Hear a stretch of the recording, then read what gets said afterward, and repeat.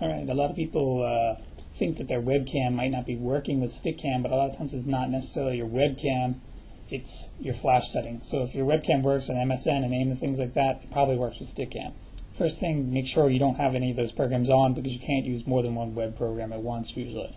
So first time you go live, you'll usually see this little window here, and all you got to do really is just click allow, and then what you're going to need to do is set up your flash settings. To do that, you go up to your screen here, and you right click or control click on a Mac and choose settings. You want to click allow and remember, so you don't have to keep doing this every time. Go to your little microphone icon, choose your webcam's mic or whatever input you want. You can adjust your volume here, see how loud you go. You can then go over here and you can choose your camera. So I've got a bunch, but most people probably only have one or two here. You click whatever your webcam is, and there you are. So I'm on screen. That's all you got to do.